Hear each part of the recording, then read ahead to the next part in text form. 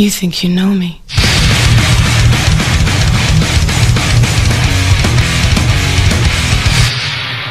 On this day, I see clearly everything is come to light.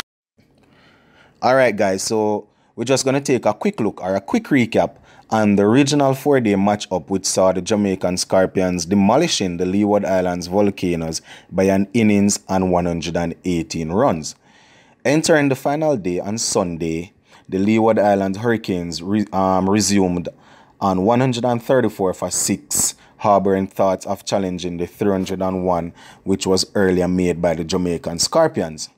Outstanding Jamaican fast bowler Derval Green, however, had other ideas as he finished the match with figures of 5 for 75.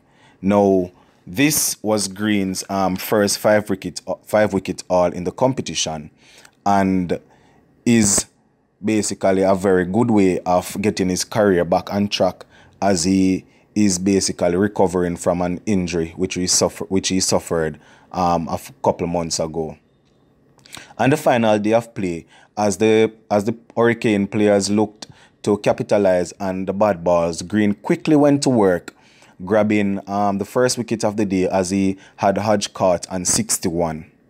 Fellow pace bowler Marquino Mindley was next best to Green as he picked up 2 for 49, supporting the pace bowler well.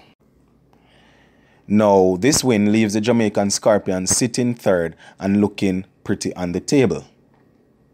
With such a good all-round performance from the team, it is no doubt that the players are in high spirit and are looking forward to the next game. With such a comprehensive victory of 118 runs and an innings, it is no doubt that the coaches and the players are in very high spirit and are just waiting to take on the next challenge.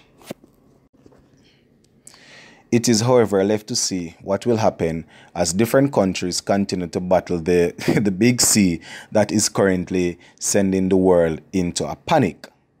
Sports to the bone, we keep you informed. Please remember to like, share, comment and subscribe to our channel Sports to the Bone as we look to continue keeping you informed. Until next time, walk good.